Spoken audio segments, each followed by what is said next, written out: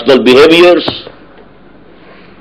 in value structure, in the social system, political system, economic system. Everything was changed.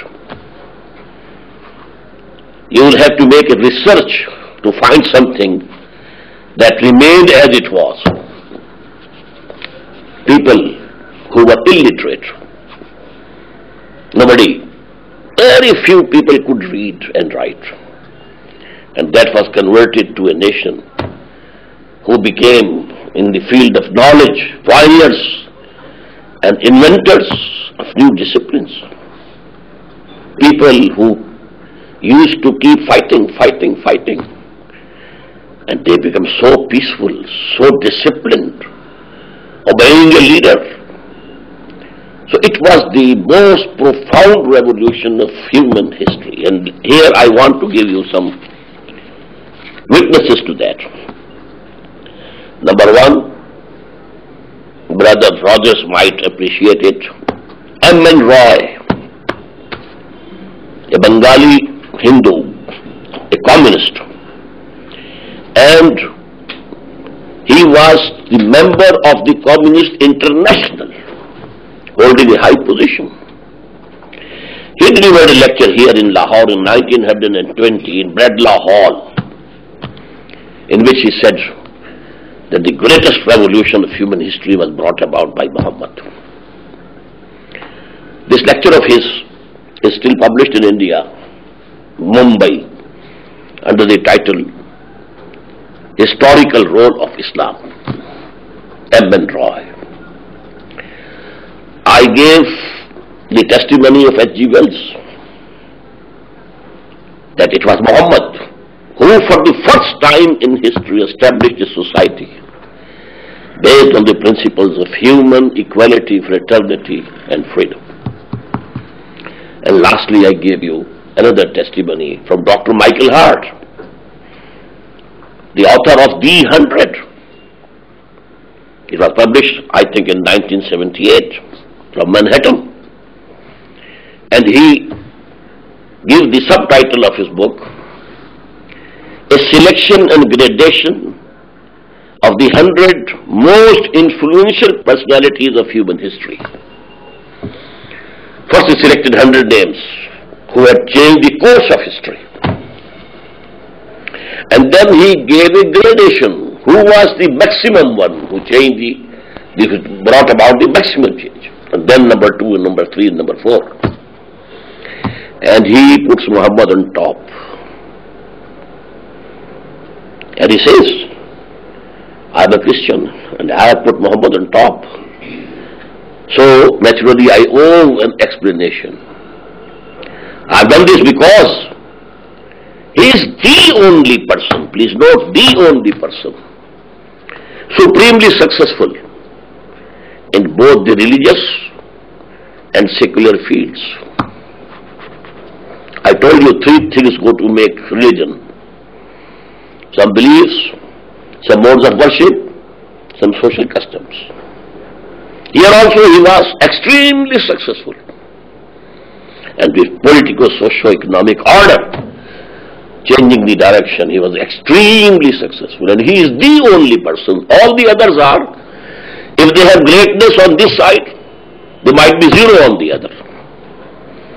And if they have some greatness on the other side, they are zero here. Gautam Buddha and Jesus Christ himself occupy very high position in religion. But what about politics? What about the social system?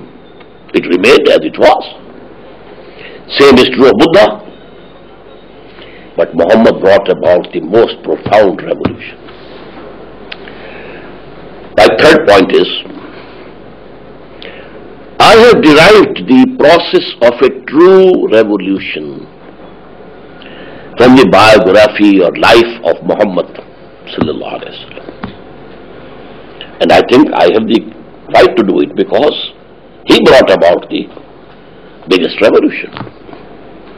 To compare with other revolutions, French Revolution was limited to political change. Bolshevik Revolution limited to economic economic change. And here, it was all embracing. Number two, in the French Revolution, the ideology was given by Rousseau and so on, the writers, the intellectuals. But they couldn't bring about a revolution even in a village. They were not leaders of the revolution. Revolution was brought about by some other people. Rowdy and maximum bloodshed, bloody revolution. In the same case, the communist ideology was given by Marx and Engels. They lived in Germany, they lived in England, but both the countries had never had any communist revolution. The revolution was brought about by the Bolsheviks, and the Bolsheviks as far away in Russia. While Muhammad started the movement, the Dawa presented the ideology, propagated it, organized the people who accepted it, and then passing through all stages of revolution, even armed conflict, he completed the revolution himself, and at every step he was the leader. He was a street preacher like Jesus in Mecca, but he was leading the armies when he was at Medina. The same person, having both these things in his life. Now I want to explain those 6 steps that I have derived from the life of Muhammad sallallahu alaihi wasallam. But I want to describe them in the beginning in secular terminology, extracted from the life of Muhammad, but I will not use the religious terminology, but the secular one. Number one, the first prerequisite of a revolution is that there should be some revolutionary ideology. First prerequisite. This ideology should be such that it cuts at the roots of the politico-economic system. If it doesn't cut at the roots of the social order, of the socio-economic system, then it's a sermon. It's something religious, moral, nothing else. The revolutionary ideology is the one which cuts at the roots of the existing politico-socio-economic system.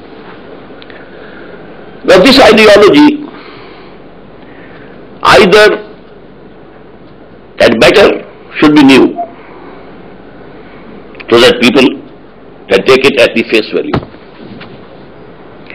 But if it is an old ideology, then it has to be reinterpreted in the idiom of the time, so that the people, intelligentsia of that time can understand. Now the first step is to propagate this ideology by all the means available. Now coming to the second step. The second step would be, and essentially is, to organize the people who have accepted this revolutionary ideology into a disciplined party. This party